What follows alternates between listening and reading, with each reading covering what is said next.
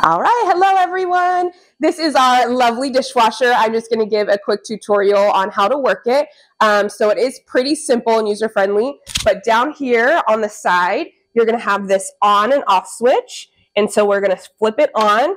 We never have to worry about any of these switches right here.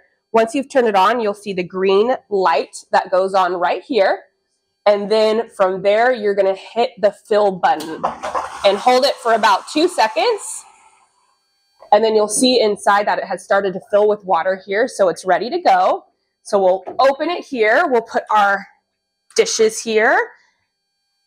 Always make sure with our big stemless, our Pinot glasses and our sparkling glasses that they're all caged in with something so that they don't fall. So we'll put it all the way in here. And once it's all loaded, we're going to hit the start button.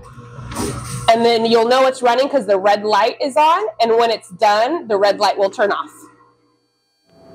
And then after about 3 minutes, the cycle is done. I would say leave it in for about 5 extra minutes so that you get a nice dry time on it as well, and it should come out really clean.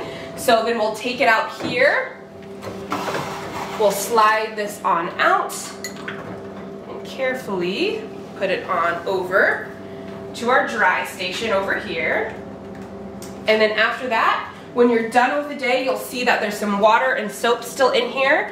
But what we're gonna do is we're gonna drain it. So this button right here, we're gonna switch over to the left side, and you'll see that it's gonna drain out of the top. Once it's completely drained, you'll turn it back off like that. And we're gonna flip this to the off position at the end of the day, and it's all ready to be closed up.